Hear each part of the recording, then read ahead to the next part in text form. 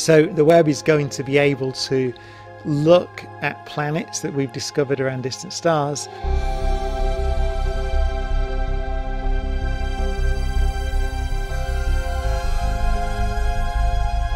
In the vast puzzle of our universe, the James Webb Telescope is finding pieces we didn't even know existed, shaking up everything we thought we knew. Could our laws of physics be in for a rethink? Is our universe textbook due for an update? Renowned physicist Brian Cox is stepping up to share his thoughts on these earth-shaking revelations. Join us as we're about to journey through the astonishing wonders of the cosmos like never before. Stay tuned and prepare for a cosmic voyage of discovery. Okay, are you ready for a cosmic story? Picture it, Christmas Day, 2021. While most of us were unwrapping gifts and sipping hot chocolate, the world of astronomy was getting the biggest present of all, the launch of the James Webb Space Telescope, or JWST for short. And let us tell you, this isn't your run-of-the-mill telescope. It's the biggest, baddest optical telescope we've ever put in space. It's packing a colossal primary mirror that's 6.5 meters across. Now, the JWST isn't just hanging out up there for the view. Its mission? To cast its superpowered gaze back in time, studying the first galaxies that appeared in our universe. It's like a cosmic detective, unraveling mysteries about the birth of stars and planets. How does it do all that? Well, it's kitted out with 4 scientific instruments. There's the near-infrared camera, or NIR-CAM, the near-infrared spectrograph, also known as for NIR-SPEC, the mid-infrared instrument, shortened for MIRI, and the fine guidance sensor near-infrared imager and slit-less spectrograph, aka FGS-NIRIS.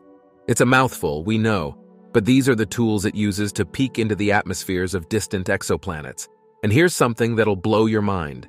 The JWST is so far out in space, orbiting around the Sun, that it's about 930,000 miles away from Earth. And at that distance, things get chilly.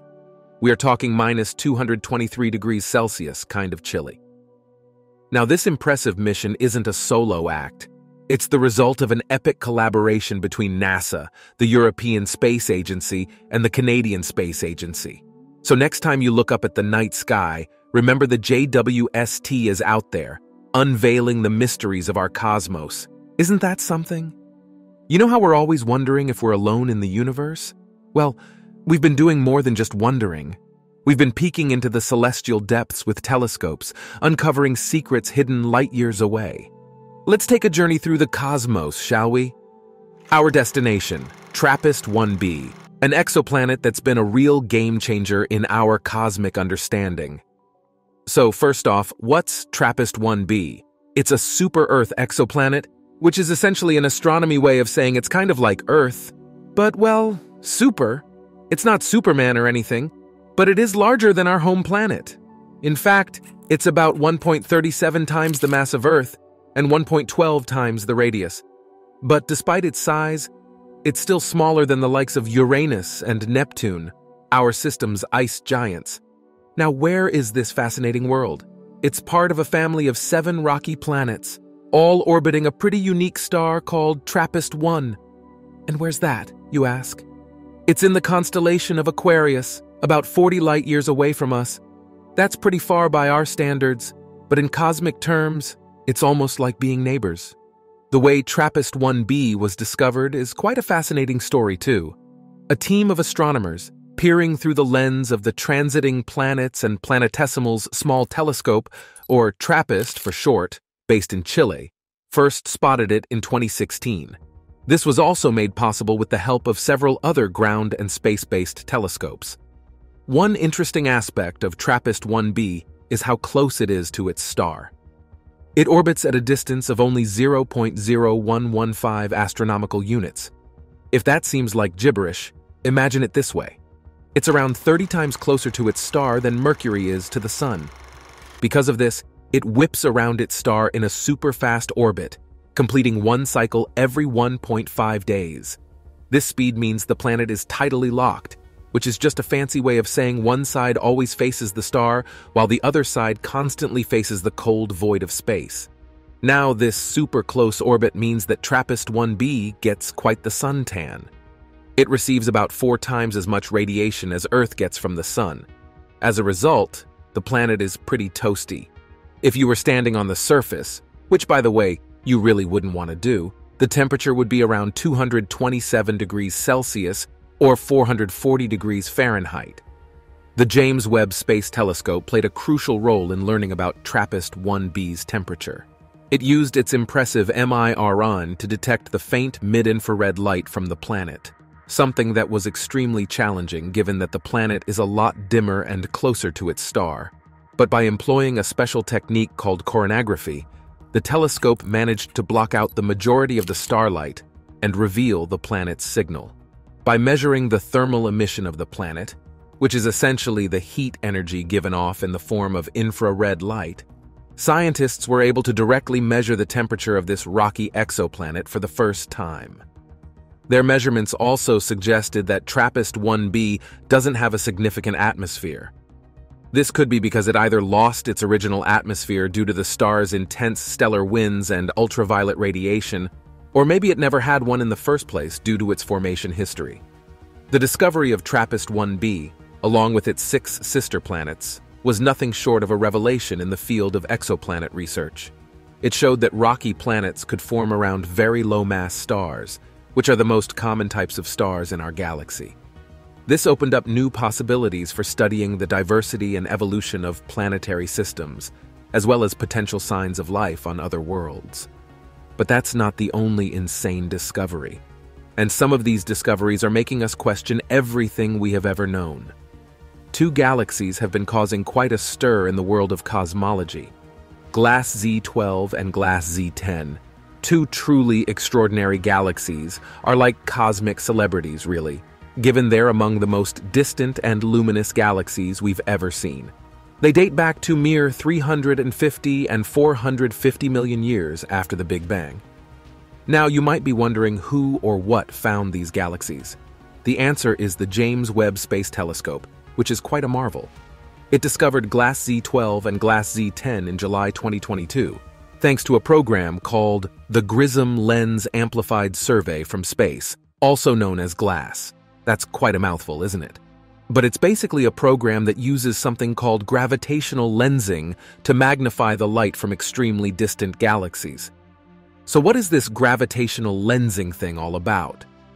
Well, it's a bit like using a magnifying glass, but instead of glass, you're using the gravity of massive galaxy clusters to enlarge or magnify the light from galaxies located way, way in the background.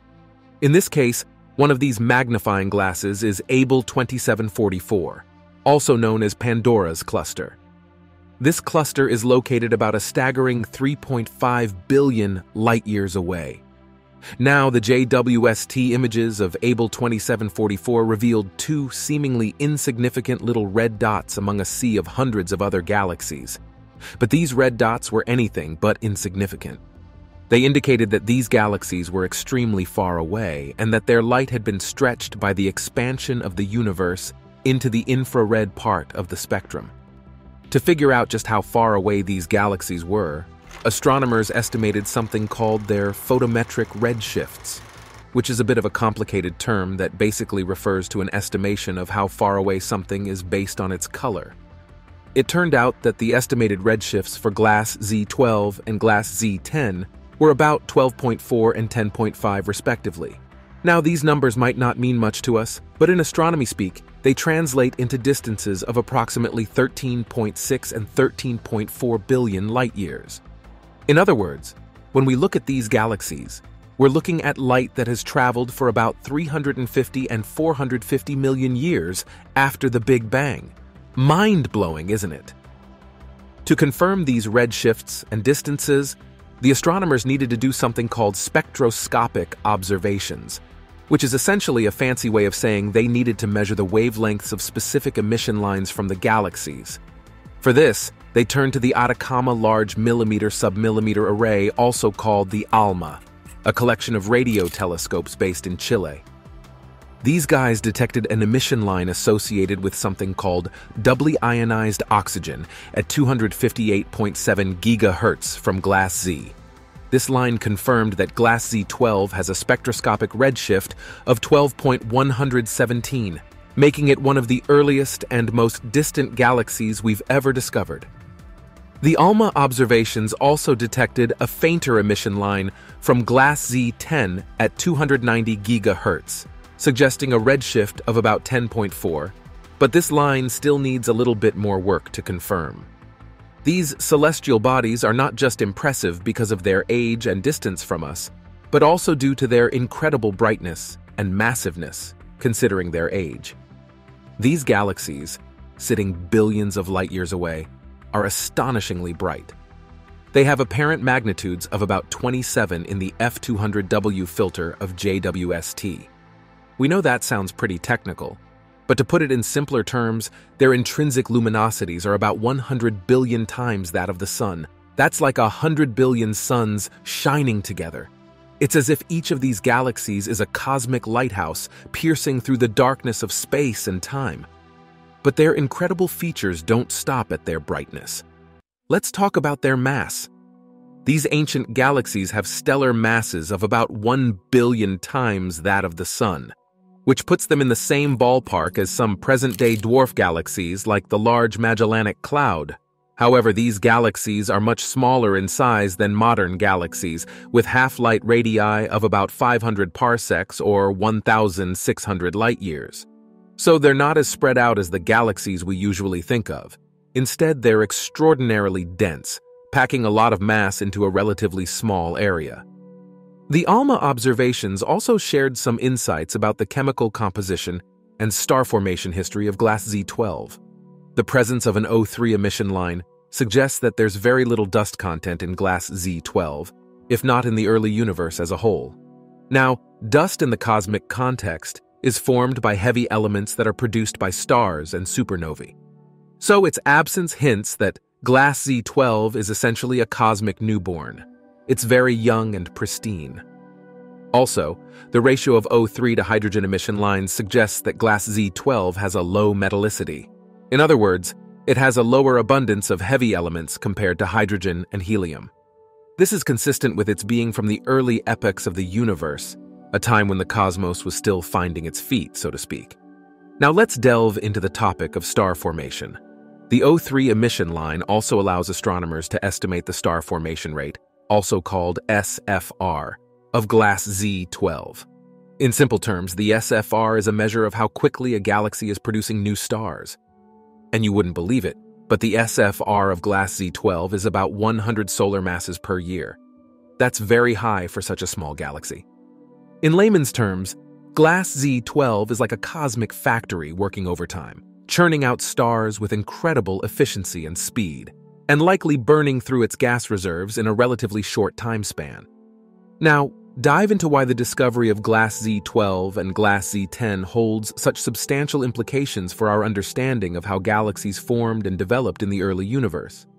These galaxies are effectively throwing a curveball at our existing theories and models that we use to explain how cosmic structures develop over time. Let's first look at the theory known as hierarchical structure formation. This idea proposes that the universe is kind of like the world's biggest Lego set. Smaller structures merge together to form bigger ones as time progresses.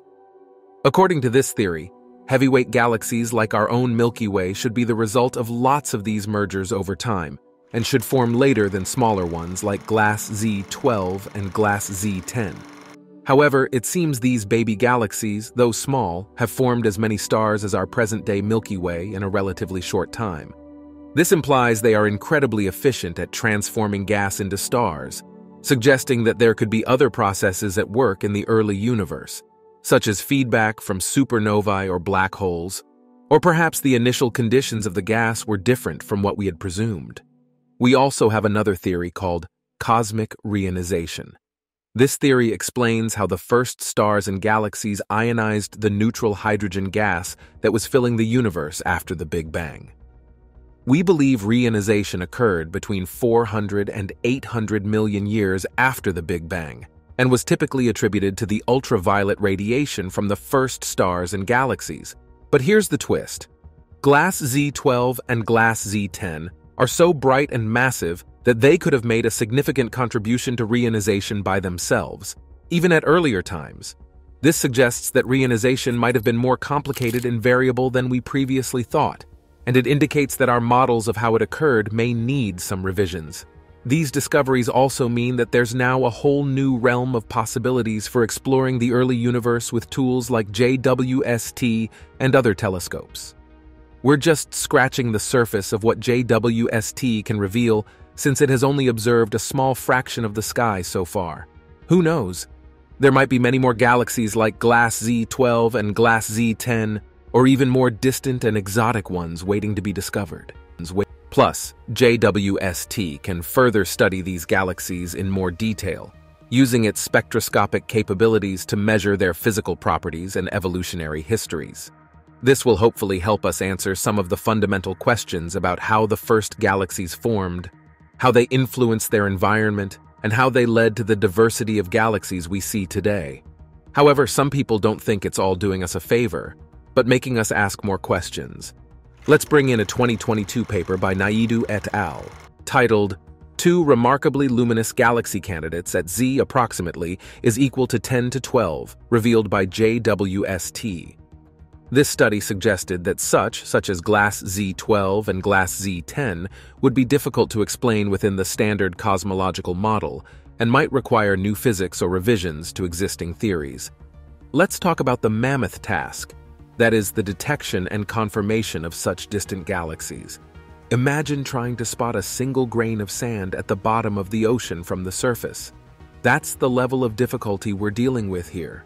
These galaxies are extremely dim, and there's a ton of matter along our line of sight obscuring them. Plus, accurately determining their distances is a whole other game, and it's not an easy one. This part requires interpreting the galaxy's spectral energy distributions and photometric redshifts, a bit like trying to understand an alien language.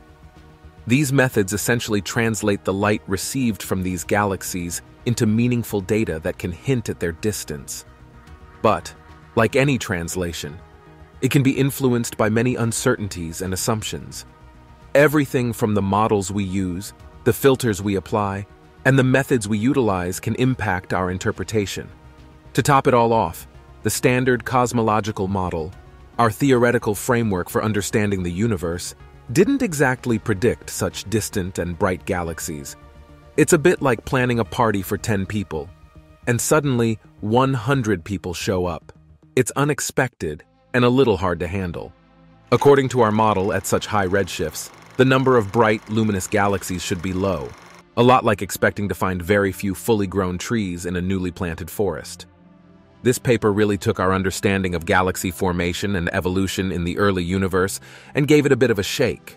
We now have these two galaxy candidates sitting at the edge of the cosmic frontier, a bit like interstellar explorers, challenging our standard cosmological model and potentially opening doors for new physics or tweaks to our existing theories. Now, these aren't just any old claims the paper is making about them. They've got some compelling reasons and data to back up their bold statements.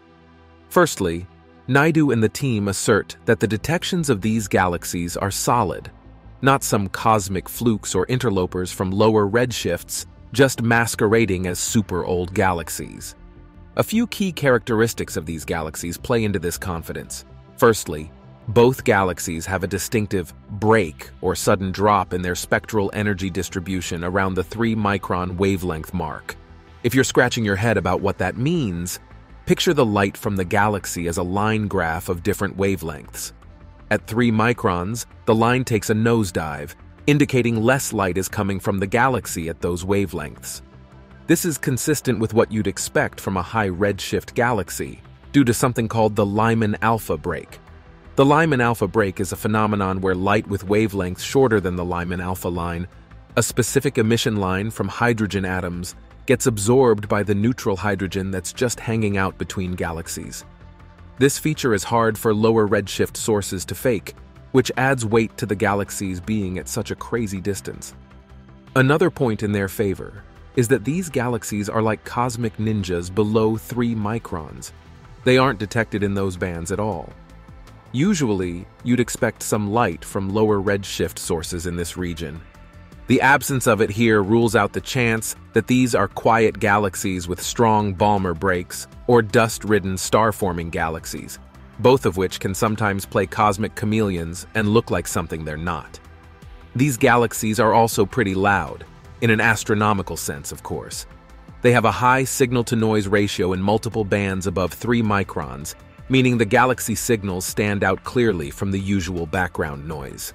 This suggests that we're not dealing with spurious sources or random noise blips, but actual physical celestial bodies. The paper goes on to make an even bolder claim.